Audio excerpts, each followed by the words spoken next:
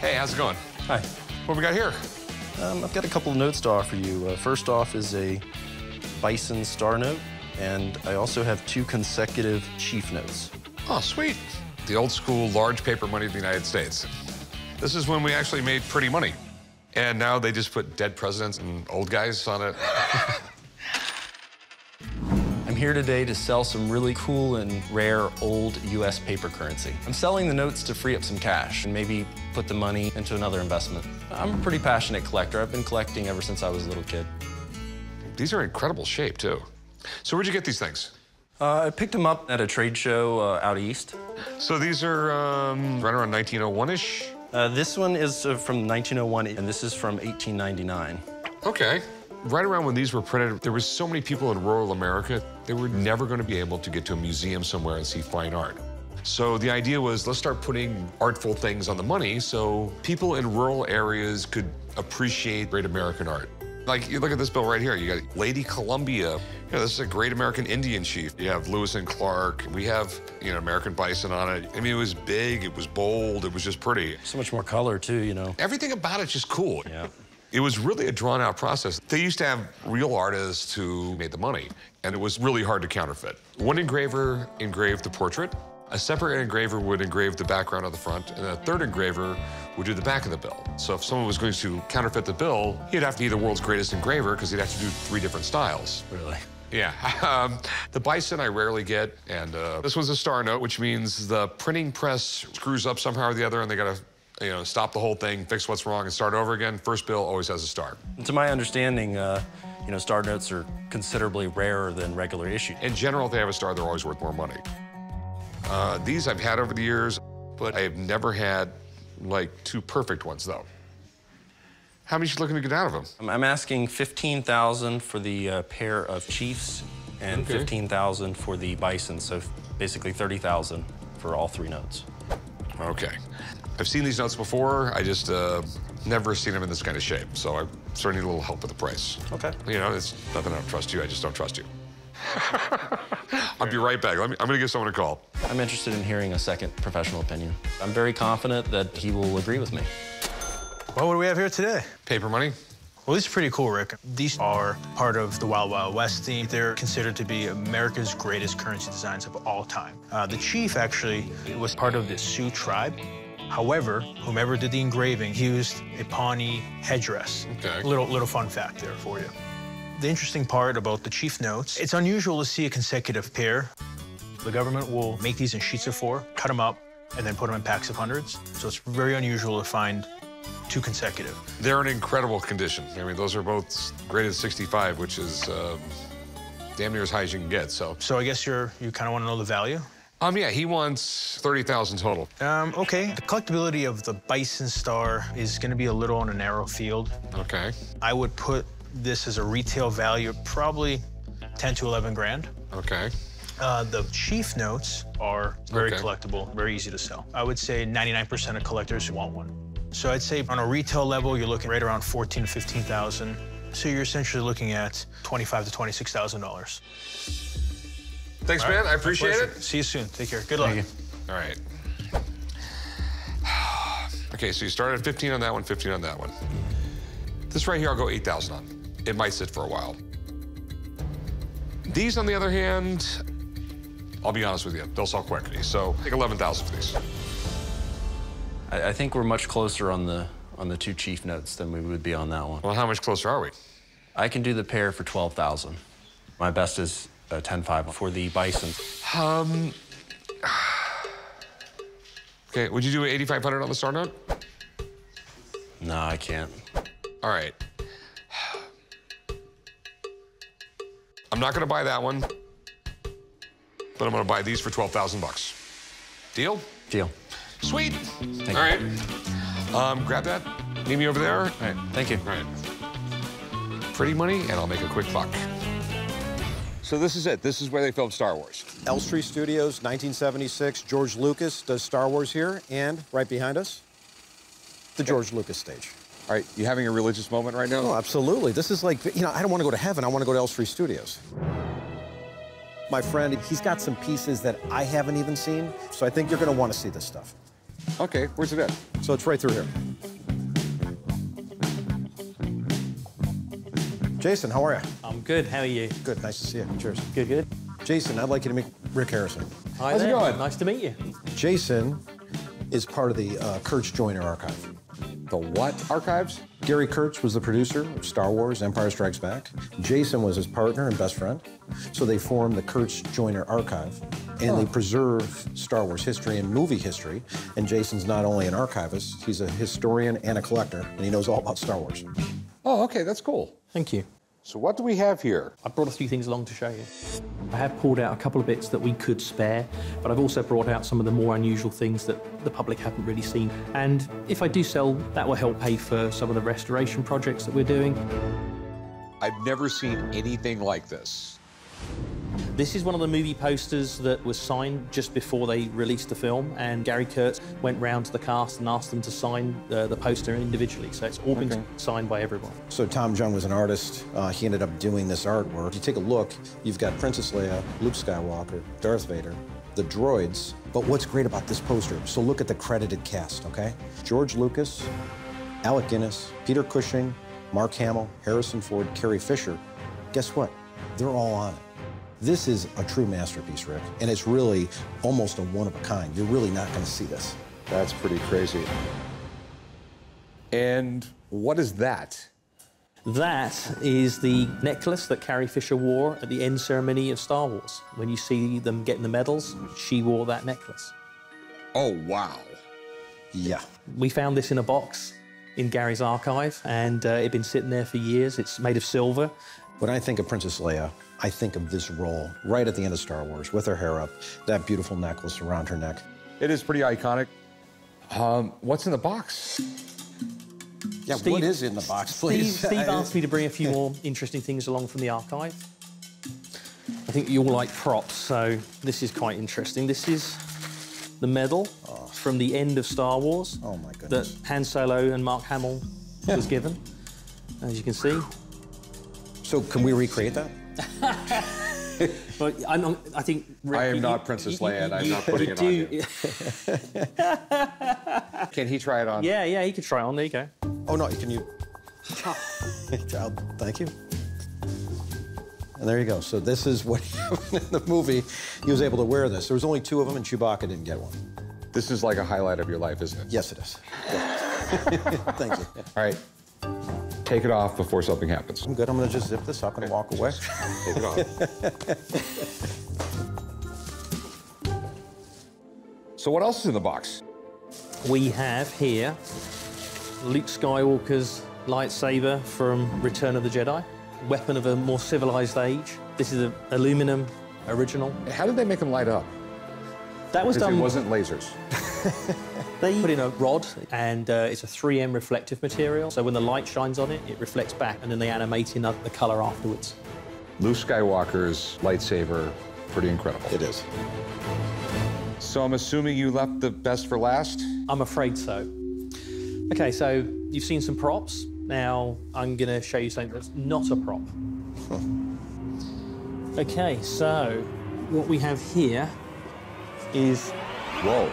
George Lucas's original handwritten draft of Star Wars, the script. I've got chills. That's amazing. Saga 1, the Star Wars. That's the entire script. Yep, George Lucas would sit down, hand write the story, but then he would type in sections of the story that he changed and staple them over the top. You can see here that they're changing the dialogue, they're cutting scenes out and they're adding information. But some of the early names, we see Jawa, the Mos Eisley Spaceport is where we meet Han Solo and Chewbacca. So it's pretty amazing here as we just see things that are changed and altered. This is something that I never could imagine existing. We're very proud to have this in the archive. Absolutely. That has to be worth at least $5 million. So I'm assuming this is going to go to a museum on loan or something? Our plan is to open a museum ourselves so that people can actually see it, and obviously something like that wouldn't be for sale. There are some things that we do sell from time to time. The poster is something I would consider letting go. Okay. What do you think the poster's worth? This is the most desirable Star Wars poster you could possibly own. Main cast all signed by their names. Never even seen that before. Something like this, I'd put the value $50,000 on this, Rick. Okay, so if I retailed it after I got it framed and everything, I should be able to get 50 grand. Absolutely. Okay. I'll give you 25. It's a significant offer. I've got things we would like to preserve, which the money would be useful for. I'd let it go for 35. Would you do 33? Do it 34 and you got yourself a deal. Split me down the middle. You got a deal. Thank you very much. I'll put it in my gallery. I imagine it will sell quickly. I know this trip was more for you than it was for me, but am I becoming a little bit of a Star Wars fan? Just geeking out a little bit? It worked. The forces worked. Jason, thank you for everything. Thank you. And thank you to the Kurtz Joyner Archive for everything. Thanks for helping us. We really appreciate it. All right, thanks again, Ben. Thanks, Jason. I can't wait to tell the guys about this. What do we got here? What I've got is a 1861 Confederate coin that was from the shipwreck SS Republic. Oh, I do love coins. The SS Republic. Yeah, I know all about these. It's really cool because he was actually a cabin boy on the ship. Oh, was he? What's up with all the old jokes, Rick? You're old. Not that old. Well, my Confederate $half and was part of the shipwreck that they found in 2003. I'm a coin collector and I've had it for a number of years. My interest is getting as much money as I can, but I like to have at least $800. Really interesting coin. These got a great history. Basically what happened was back in the day, there was a mint in New Orleans. The U.S. government's minting coins down there, and all of a sudden a war breaks out. The rebels take over the mint and proceeded to continue making coins. England didn't want to sell the South guns. They didn't want to take paper money. They didn't want to take bonds. They didn't want to take anything like that. They wanted hard money, gold or silver, because they thought the South might lose. So that's why they needed these coins. When the Civil War was finally over, the Union shipped all the coins made at the New Orleans Mint up to New York so they could be inventoried. And when the South needed money for reconstruction efforts, they sent the coins back down to New Orleans on the USS Republic. When the USS Republic was built, it was a revolutionary design. Yeah, this was literally one of the most high-tech ships in the world. It was just sort of a coincidence that these Confederate coins were going back down to New Orleans. They got caught up in a hurricane. The ship just got so beat up, there was no saving it, and it went down. But I believe they discovered it in 2003, started bringing the items up in 2005. When they brought them up, they all had damage, and this thing was in salt water for a long time, and there's some corrosion on the coin. Well, and I agree with you, but to me, that's what gives it prominence, is the fact that it has that salt-water interaction effect, so you know for sure that it was buried at sea. How much do you want for it? Well, I've seen them go on the internet, anywhere from $1,500 to $2,500. Okay. They go for. Do you mind me asking what you paid for it? I paid right at $600. I've seen these go for like $400 or $500. The problem is there was 57,000 of them, I believe, recovered. I can pay you $400 for the coin. That's what it's worth. How about $425? No, 400 is my best offer. And the reason I'm going that high is they sell quick. Well, you really hurt me. You know, my wife spends more than that at the casino. You've got a deal. All right, walk right over here and I'll write you up. I'm okay with only making $100 off this coin. All I have to do is put it out in the showcase and my work is done. Easy money. All right, what do we have here? I have a Mad comic, #1, that I'd like you to take a look at. That's pretty damn cool. I was hoping you'd think that. Have you ever read it? Comic books aren't really my thing. I was more interested in the Mad art. It's cool. I mean, it's just really full of that, you know, preteen boy silly humor. Yeah. I can't believe you didn't read this. I'm not a boy, so maybe that explains it. I am selling this Mad comic issue #1 because it was purchased as part of a collection and the comic itself was not what I was really interested in. I'm hoping to get $2,500 for this comic. I would use that money to purchase other pieces of art that I'm interested in. This is extremely cool. Rarely am I in awe of something. I had a subscription to Mad Magazine when I was a kid. And this is Mad Comic. This isn't even Mad Magazine. It's neat that it's a comic because eventually it turned into a magazine format because in the 50s, the government was like getting all weird about comic books and, you know, that they were screwing up kids' minds. Magazines weren't scrutinized the way comics were. Exactly. When it was first released, Mad was more than a comic book. It was a satire on current events. It wasn't afraid to get really close to the edge, just like today. I'm assuming you want to sell this. Yes. How much you want for it? I'm asking $2,500. Okay. I have no idea if that's a good price. I know they go for good money. Right, and I feel like this is in very good condition. And if you're a mad collector, you want to have mad number one. I actually have a friend who grades these things. Do you mind if I call him and get him down here? No, that sounds great. Okay. Hang out a few minutes. I'll be right back. I'm fine with an expert coming in because I'm just as curious to find out what the grade of this particular comic would be. Wow. Oh. That's awesome. Well, it's Mad Comic. That's the weird thing. I've never seen one this old. At issue 23, they become the magazine. They were trying to get away from the comics code. So the Comic Book Code Authority, was that like a government regulation or? Yeah, Dr. Frederick Wortham, he was on this witch hunt saying that comic books were destroying America's youth. Wortham had this huge Senate hearing, and the Comics Code Authority got instituted. The publisher of Mad changed it to a magazine format so they could skirt the Comics Code Authority. So what do you think? Oh, it's very nice. Got some fingerprints on the back. And the interior front cover also. Cover's a little bit tanning. You have some creases here along the spine. Little tanning on the pages, looks a little cream. Here, let me take a look at that black. It's a beautiful looking book. So grade-wise, it's a... On a scale of 1 to 10, it's around a 6.5 or a 7. I mean, what do you think it's worth? I would put the value at about $2,000. Well, thanks, man. I appreciate it. Anytime, Rick. This would be a great buy for the shop if Rick can get this for a good price. It'll sell quickly. So what's your best price? $2,000. Well, there's nothing in it for me at $2,000. I have to make money off it. Okay. So let me give you $1,300 for it. I would say $1,800. There's no money in it for me then. I can give you $1,400. Anything after that doesn't make sense. The lowest I can go is $1,500. If you change your mind, give me a call. Okay. Thanks. Thank you very much. I wasn't able to sell the comic today, but I will go home, I'll put it online, and I'm confident that I will get a price of $1,500 or better.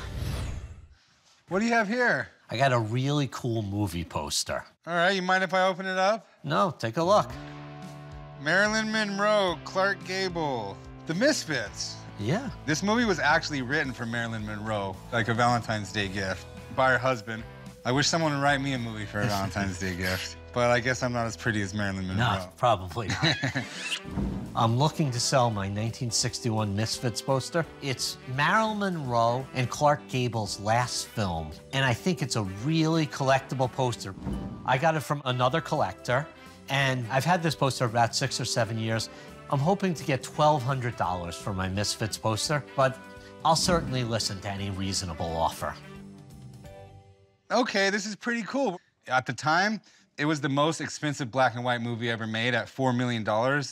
An old classic movie about the West not being the West anymore and the decline of the Cowboys, I guess. Pretty much, but this was Marilyn Monroe's last film before she died, and it was also Clark Gable's last film, so they say it's a cursed movie. It does seem to have a little bit of a curse to it. Clark Gable had a heart attack the day after the movie wrapped. Then, as we know, Marilyn Monroe was struggling with drug addiction and alcoholism throughout the entire movie, and she passed away a year later. It is a really cool poster. You mind if I touch it a little? No, of course. Yeah, just looking at it, I can see these creases in there, and it does have some wrinkling right here and what looks maybe to be a tape stain or something, I'm not sure. Other than that, it's just got these holes in it where it was hung up, and I mean, a lot of the time you'd expect to see that. All right, well, how much are you looking to get for it?